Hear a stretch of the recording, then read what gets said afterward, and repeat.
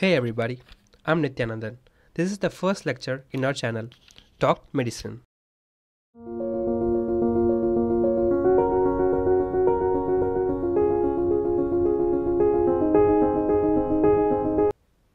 In this lecture, we're gonna see the topic Thanatology from the subject Forensic Medicine. First thing, what is Thanatology? Thanatology is the subject which deals with the study of death, and in Greek, Thanatos means the god of death, and logy, as you know, which means study. So Thanatology, the study of death. So at first, we must know about the stages of the death. The first stage is somatic death, and second stage is molecular death. So there are two stages of death. Somatic death.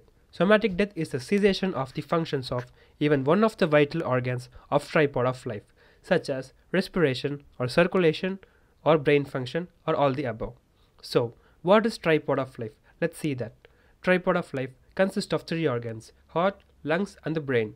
So, if the heart is irreversibly damaged, that leads to syncope, and if lungs, that leads to asphyxia, and if the brain, that leads to coma. So, this is the tripod of life, which is the essential thing for the life.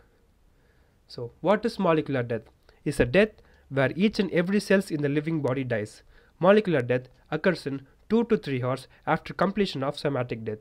This 2 to 3 hours time period is due to the remaining ATPs in the cells. So it takes 2 to 3 hours for ATPs to get depleted. Then it leads to the molecular death. That is the death of each and every cells in the living body. So let's see some time period for death of some organs after somatic death. Nervous tissue, which has very rapid rate for dying. And for brain, that takes 5 minutes after somatic death. And for the muscle, it takes 1 to 2 hours after the somatic death. This 1 to 2 hour time period is due to the large quantity of ATPs present in the muscle for muscle contraction. So it takes 1 to 2 hours for the ATPs to get depleted, which leads to the muscle death. In some cases, there are suspended animation. Suspended animation is nothing but the cessation of the functions of vital organs even when the person is alive. So, let's see some special cases during anesthesia, coma or deep shock, drowning, electrocution, frozen state and heat stroke, infections like cholera and typhoid, and in some newborns. So, finally we came to the brain death. The brain deaths are of three types: cortical death, brainstem death, and the whole brain death. Before going deep into the topic, let's see about the vegetative state and the comatose state. So, what is vegetative state? It's the state that patient is awake but lacks consciousness. So, the patient has awareness but lacks consciousness. So, the patient shows positive signs for reflexes such as corneal reflex, gag reflex, and even withdrawal of the hand when strong stimuli is applied. Patient has normal sleep routine. Mainly the patient shows spontaneous breathing. So, what is spontaneous breathing? That the patient shows normal breathing. We can note it by the movement of the chest up and down. So, what is comatose state? In comatose state, the patient lacks both awareness and consciousness. The patient show no reflex signs at all, and there is no spontaneous breathing in comatose state patient. Just note that there is no spontaneous breathing in the comatose state patient.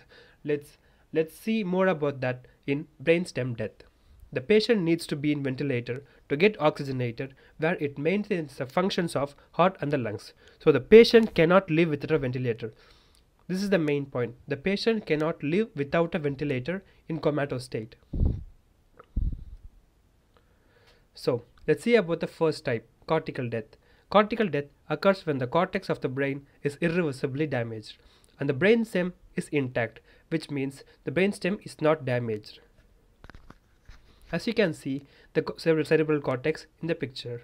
The cerebral cortex contains higher centers which consist of precentral gyrus, postcentral gyrus, etc. The precentral gyrus plays a major role in the motor impulse transmission, and the postcentral gyrus plays a major role in sensory impulse transmission. So, if the cerebral cortex is irreversibly damaged, these functions are disturbed. So, let's see more about the cortical death. The patient goes to vegetative state, and so the patient has awareness but lacks consciousness. The patient has normal sleep cycle.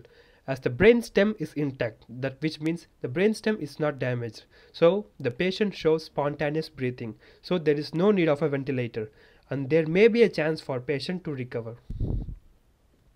So these are the examples of some vegetative state patients. So you can see in this picture the patient's eyes are open, which says that they have awareness but lacks consciousness. As you also can see that the patients are not connected with ventilator, which means this patient shows spontaneous breathing, so there is no need of ventilators.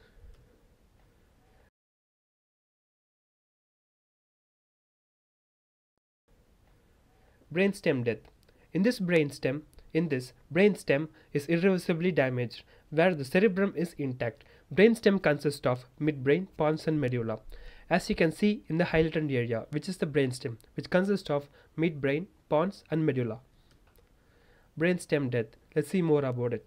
The patient has lost the function of vital organs. Patient goes to comatose state, so the patient shows no reflex signs.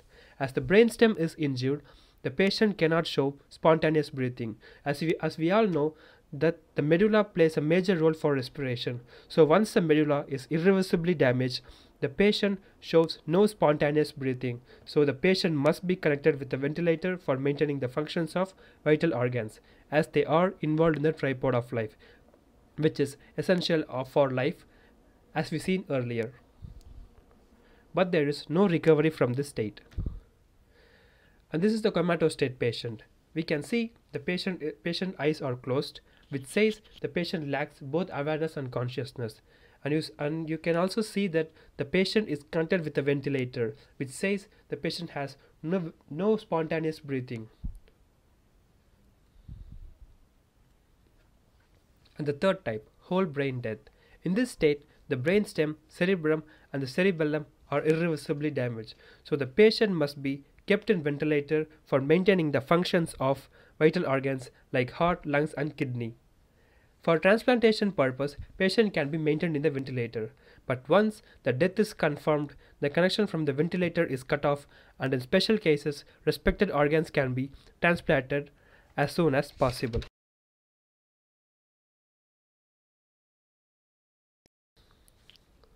And thank you for listening to my lecture, and don't forget to like and subscribe this channel and hit the bell icon to get notification for upcoming videos. Thank you. See you soon.